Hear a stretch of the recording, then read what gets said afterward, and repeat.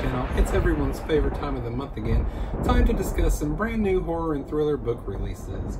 Now there are 17 books in this video that I want you to know about. There are about 3 debut novels, some YA novels, and without further ado, let's just get right into it because I don't want to do a 30+ minute video and you don't want to sit through that either. So before we get into it, there are 2 book releases that I need to tell you have been postponed. You probably already know about them, but they were probably 2 of the most anticipated book releases for 2022. The first one is going to be Grady Hendrix's How to Sell a Haunted House. This was originally supposed to come out on July 12th, but it has now been postponed to January 17th, 2023. Now, the second book that has been postponed is Stephen Graham Jones's Don't Fear the Reaper, which was initially supposed to be released on July 26th, but it has now been pushed even farther out to February 7th, 2023. So these first 3 books all came out on July 5th. The first one is not exactly horror, I don't think, but let's not judge this book by its cover. This is called Florida Woman by Deb Rogers. It is about 352 pages and comes from Hanover Square Press. So this is a story about a Florida woman named Jamie who's grown up on the beaches and thrives in the humidity, and she has weathered more hurricanes than she can count. But when the chance comes for her to escape viral infamy and imminent jail time by taking a community service placement at Atlas, a shelter for rescued monkeys, it seems like just the start. Jamie needs to finally get her life back on track. But something sinister stirs in the palmetto woods surrounding her cabin, and secrets lurk among the 3 women who run the shelter and take Jamie under their wing for the summer. She hears the distant screams of monkeys each night.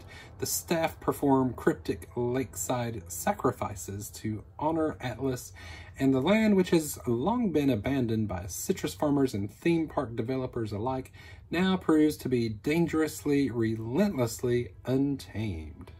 As Jamie ventures deeper into the offbeat world and rituals of Atlas, her summer is soon set to inspire an even stranger Florida headline than she ever could have imagined. The next one that came out on July 5th is called The Pallbearer's Club by Paul Tremblay. It is 288 pages and comes from William Morrow. So back in the 1980s, there was this high school loner named Art Barbara. He was 17 years old and had a lot of medical problems. But he started an extracurricular club for volunteer pallbearers at poorly attended funerals. His new friend thought the Pallbearers Club was cool, and she brought along her Polaroid camera to take pictures of the corpses. Okay, that part was a little weird. So was her obsessive knowledge of a notorious bit of New England folklore that involved digging up the dead. And there were other strange things, terrifying things, that happened when she was around, usually at night, but she was his friend, so she was okay, right? Decades later, Art tries to make sense of it all by writing The Pallbearers Club, a memoir, but somehow this friend got her hands on the manuscript and she has some issues with it, and now she's making cuts. The last book that came out on July 5th is called FRIGHTMARES by Eva V. Gibson. It is 288 pages long and comes from Underlined. Dave is spending his final summer before college working at Frightmare's House of Horrors, a struggling haunted house attraction held together by malfunctioning killer clown mannequins, a cheap replica Annabelle doll, and a lot of improvising. After a particularly disastrous shift ends in an employee walkout, Dave reluctantly takes over a role for his friend. However, he makes a horrifying discovery, a real dead body hidden on set. But when Dave returns with help, the body is gone. Though the killer covered their tracks, Dave realizes they must know what he saw. Could he be their next target? There was one book that came out on July 8th. It is called GHOSTFLOWERS by Rus Wornom, and it is 452 pages. So it's the weekend of July 4th in 1971. Everybody is celebrating by cooking hot dogs and hamburgers and doing all the fun summer July 4th things. But the night is also filled with screams when a girl's body is found, her throat torn out by savage teeth. Summer Moore is a waitress at the Dixie Dinette. 20, blonde and beautiful, Summer desperately needs to break free from her mother's constant nagging and the dull monotony of life in the small mountain town of Stonebridge, Virginia. There's also a mysterious drifter that comes into town. His buddies in Nam called him the Midnight Rider. Traeger's the name on his army jacket, but a dark shadow of the unknown hangs over this Vietnam vet as he rides into town on a night black Electra Glide, called on a quest that's tainted by blood. Sheriff Buddy Hicks doesn't like hippies in his town, especially not long-haired hippie bikers. As soon as the sheriff saw him, he knew the biker was trouble. Now something feels different in Stonebridge, something he doesn't understand, and he's not going to put up with radicals in his town. There are secrets in the woods. Ben Castle, who summoned the biker with a note scrawled in blood. Louise Moore, who refuses to lose control of her daughter like she lost her husband. Summer and the biker, locked in a dance, an embrace of shadows that has lasted for centuries. And even the mountains themselves hold secrets. It's a death dance in the moonlight. GHOSTFLOWERS, a love story with blood. So there are 4 books that came out on July 12th. The first one is called Classic Monsters Unleashed. It is a multi-authored anthology featuring stories of famous monsters in a new horror anthology edited by James Acleon and featuring Joe R. Lansdale, F. Paul Wilson, Jonathan Mayberry, Ramsey Campbell, and many others. So in this collection you will find tales revolving around Dracula and Frankenstein's monster, the Bride of Frankenstein, Dr. Jekyll and Mr. Hyde, Dr. Moreau, the Headless Horseman, the Invisible Man, the Phantom of the Opera, the Wicked Witch of the West. They're all here in this collection of short stories that reimagine, subvert, and pay homage to our favorite monsters and creatures. This next one is called The Ghost That Ate Us by Daniel Kraus. It is 302 pages long and comes from Raw Dog Screaming Press. Maybe you read about it on Twitter. Maybe a friend sent you a news clip.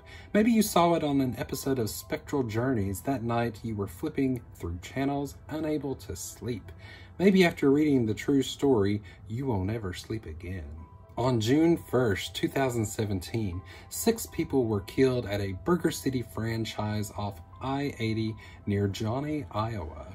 It was the bizarre and gruesome conclusion to 9 months of alleged paranormal activity at the fast food joint, events popularly known as the Burger City Poltergeist. The story inspired Facebook memes, Twitter hashtags, BuzzFeed listicles, Saturday Night Live sketches, and more, but the case was never much more than a punchline until best-selling writer Daniel Kraus decided to head to Iowa to dig up what really happened. Presented here is the definitive story of the most exhaustively documented haunting in history, including for the first time ever, interviews with every living survivor of the tragedy.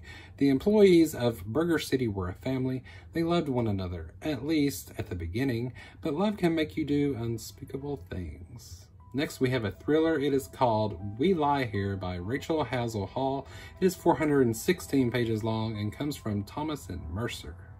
TV writer Yara Gibson's hometown of Palmdale, California isn't her first choice for a vacation, but she's back to host her parents' 20th anniversary party and find the perfect family mementos for the celebration. Everything is going to plan until Yara receives a disturbing text. I have information that will change your life. The message is from Felicia Campbell, who claims to be a childhood friend of Yara's mother, but they've been estranged for years. Drama best ignored and forgotten, but Yara can't forget Felicia, who keeps texting, insisting that Yara talk to her before it's too late. But the next day is already too late for Felicia, whose body is found floating in Lake Palmsdale. Before she died, Felicia left Yara a key to a remote lakeside cabin. In the basement are files related to a mysterious tragedy unsolved since 1998. What secrets was Felicia hiding? How much of what Yara knows about her family has been true?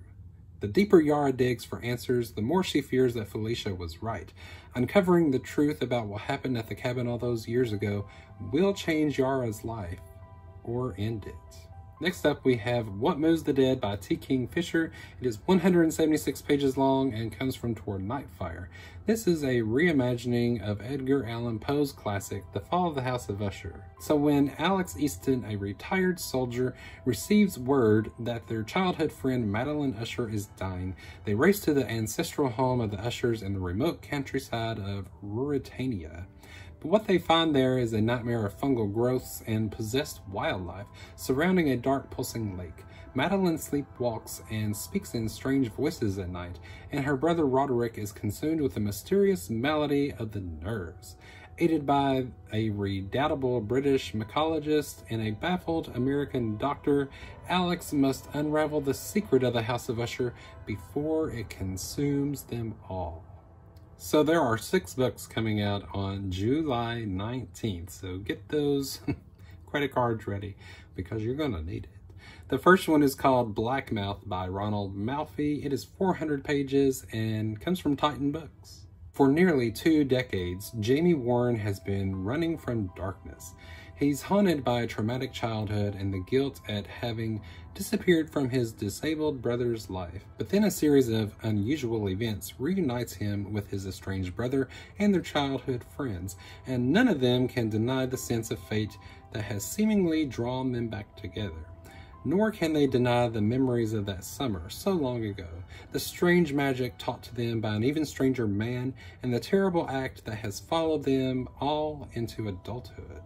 In the light of new danger, they must confront their past by facing their futures and hunting down a man who may very well be a monster. Next, we have The Daughter of Dr. Moreau by Silvia Moreno-Garcia. It's 320 pages and comes from Del Rey Books. So this is a reimagining of the island of Dr. Moreau, set against the backdrop of 19th century Mexico. Carlotta Moreau, a young woman growing up in a distant and luxuriant estate safe from the conflict and strife of the Yucatan Peninsula, is the only daughter of either a genius or a madman. Montgomery Lawton, a melancholic overseer with a tragic past and a propensity for alcohol, an outcast who assists Dr. Moreau with his scientific experiments, which are financed by the Lizaldes, owners of magnificent haciendas and plentiful coffers. The hybrids, the fruits of the doctor's labor, destined to blindly obey their creator and remain in the shadows, a motley group of part human, part animal monstrosities. All of them living in a perfectly balanced and static world, which is jolted by the abrupt arrival of Edward Lizalde, the charming and careless son of Dr. Moreau's patron, who will unwittingly begin a dangerous chain reaction. For Moreau keeps secrets, Carlotta has questions, and in the sweltering heat of the jungle, passions may ignite.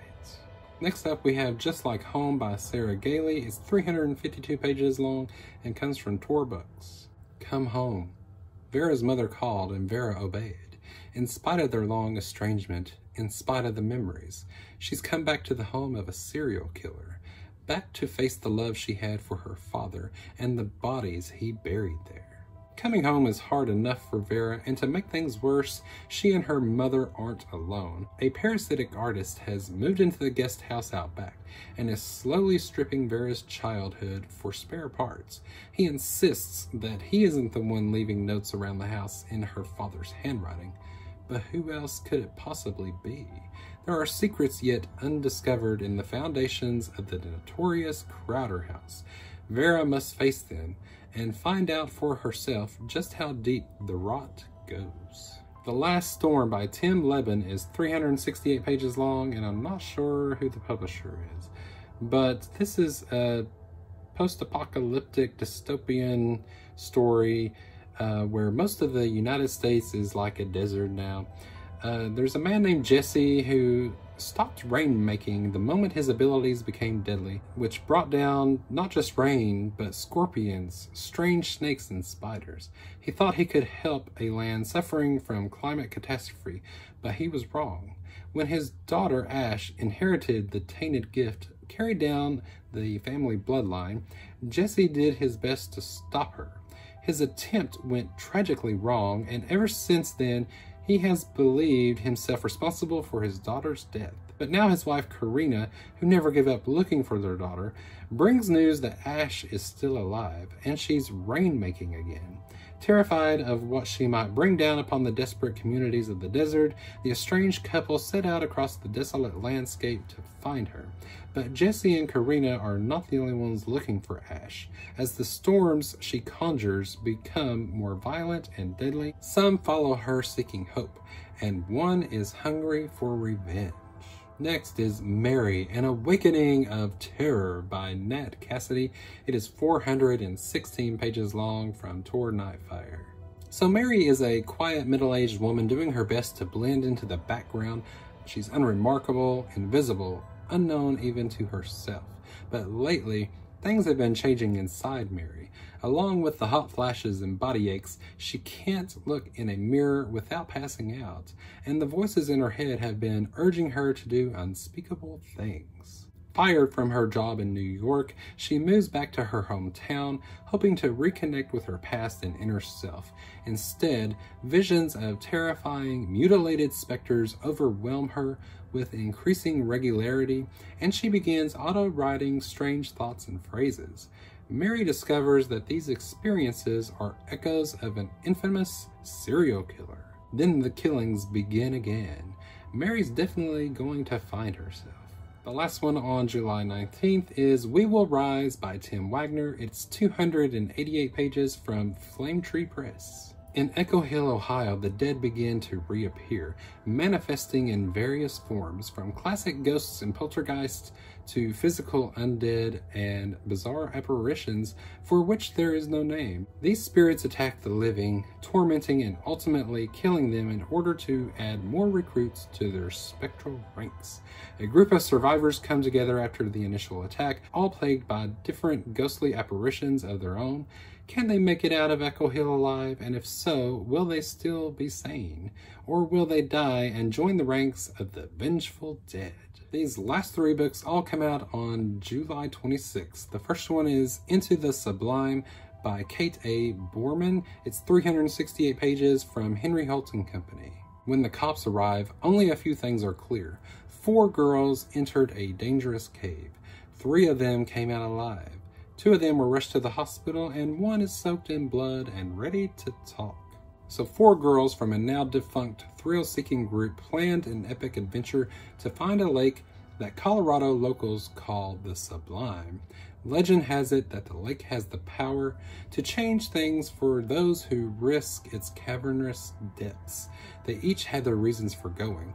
For Amelie, it was a promise kept to her beloved cousin who's recently suffered a tragic accident during one of the group's dares. But as her account unwinds and the girls' personalities and motives are drawn, things get complicated. Amelie is hardly the thrill-seeking type, and it appears she's not the only one with the ability to deceive. Worse yet, Amelie is covered in someone's blood, but whose exactly? And where's the 4th girl? Is Amelie spinning a tale to cover her guilt, or was something inexplicably waiting for the girls down there? Amelie's the only one with answers, and she's insisting on an explanation that is more horror fantasy than reality. Maybe the truth lies somewhere in between. Next we have Old Country by Matt and Harrison Query. It is 320 pages from Grand Central Publishing. It's the house of their dreams. Former Marine Harry and his wife Sasha has packed up their life in their golden retriever Dash and fled the corporate rat race to live off the land in rural Idaho. But they soon learn from their new neighbors that a malevolent spirit lives in the valley. One that with every season will haunt them in fresh, ever more diabolical ways. At first it seems like an old wives' tale, but when spring arrives, so does the first evil manifestation, challenging everything Harry and Sasha thought they knew about the world. As each season passes, the spirit grows stronger, the land more sinister, and each encounter more dangerous. Will Harry and Sasha learn the true meaning of a forever home before it's too late? Last, we had The Witchery by Isabelle. It's 384 pages from Scholastic. Halesford, Florida is a hellmouth, or at least that's what Logan, a baby witch struggling to control her powers, thinks as she arrives to the witch town to begin the new school year at Mesmortes Coven Academy. She is immediately taken under the wing of the infamous Red Three. Iris is a death witch who wants nothing more than to break the town's curse. Jalia is one of the most powerful witches at the academy, but her thirst for power may lead her down a dark path. And Thalia, the talented green witch, is on the run from her religious family and a past that still haunts her. Fear and prejudice still fuel the uneasy truce between humans and witches, who are forced to work together when the haunting season begins and wolves rise from the swamp to feed. With this approaching, two Hammersmith boys prepare to make their first sacrifices to the witches in exchange for protection. But as they become involved with the Mesmortes witches' plan to end the wolves' reign of terror once and for all, old dangers lie in wait. The cost to break the curse may be greater than any witch or human could ever know. Ooh, that was a mouthful. 17 horror and thriller books coming out in July. I think this is the most releases for any month this year, at least any that I've done. A lot of these sound really cool. Really look forward to checking some of them out at some point. Which one of these have you read already? Which are all your TBR? And which ones have I given you ideas for? I would love to know that especially. Thanks so much for watching. I hope you all have a wonderful day, and I will see you in the next one.